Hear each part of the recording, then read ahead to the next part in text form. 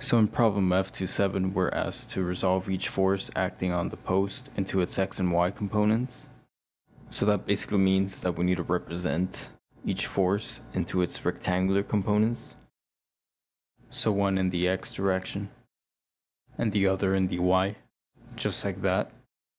And on the diagram we have three different forces, F1, F2, and F3. So starting off with F1 here, we're going to have two different components, the x and the y. So I'm just making this table for each force. And for F1 here, as you can see on the diagram, it's only acting in the vertical direction, that is in the y direction. And so the x component is simply going to be 0. And again, since it's only acting in the vertical direction, there is no angle, so that basically means that F1 is already in its y component. So hence, the y component is simply going to be the 300 newtons. So as you can tell, the F1 components are pretty straightforward. Now moving on to F2. Now this force on the diagram does deal with an angle, since we're given 45 degrees off of the negative x-axis. And so since we're given this angle, or this specific direction for the force, we're going to need to redraw the force and the direction. And since we're trying to find the x and y components of this force, I am going to draw a triangle, just like so. And this is the 450 newtons, and the 45 degrees between the force and the x-axis. So that is x, and that is y. And this is simply a right triangle. And so first let's try to find the x component. So that is essentially this length x of the triangle. So I will simply write that as F2x. And so knowing the angle and the hypotenuse of this triangle, what can we do to find this length x? We can simply use trigonometry.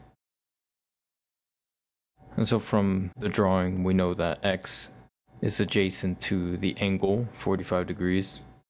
So we're going to go ahead and use cosine in order to find x, or F2x. So that is going to be cosine 45 equals the adjacent side, which is F2x, over the hypotenuse, which is 450. So again, this is the hypotenuse, this is the adjacent. And so isolating F2x, we multiply the 450 to the other side. So that's going to be 450 times cosine 45. But now we need to be careful with our signs here, since the direction of F2 is given at an angle towards the negative x direction. And again, forces are vectors, so it is important to account for direction. And here on the diagram, this is our positive x direction, and this is the negative. And for y, this is the positive y direction, and this is the negative. And so here you can clearly see that this force is pointing towards the negative x direction, but towards the positive y direction.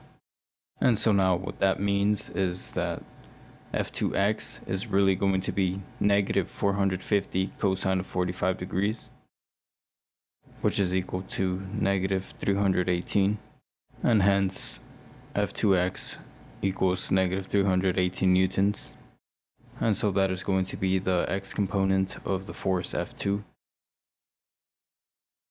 And now finding the y component, we're going to be looking at the y side of the triangle, which is going to be F2y.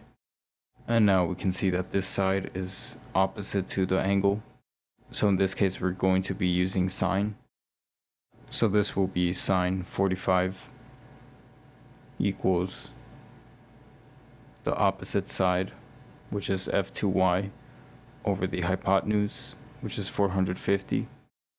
And solving for F2y, this is going to be F2y equals the 450 times the sine 45.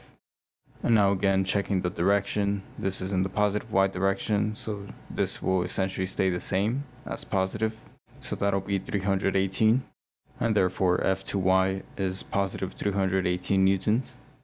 So the y component of F2 is 318 newtons. Oh, and that right there should be newtons. Now moving on to the final force, F3. We're essentially going to do the same steps as we did for F2 by forming a right triangle. And it'll look something like this.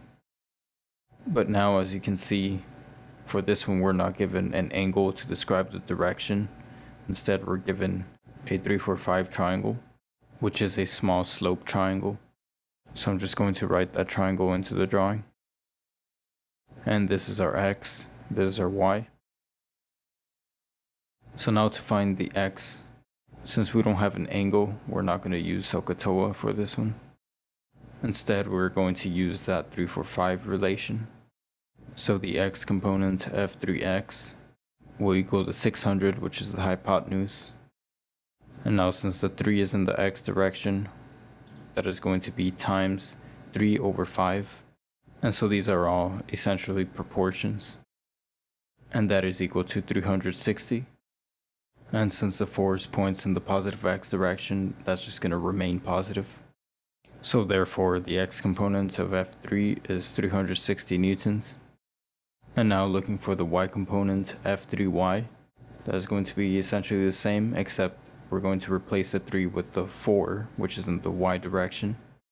So that is simply 600 times 4/5, which equals 480. And so therefore the y component of F3 is 480 newtons.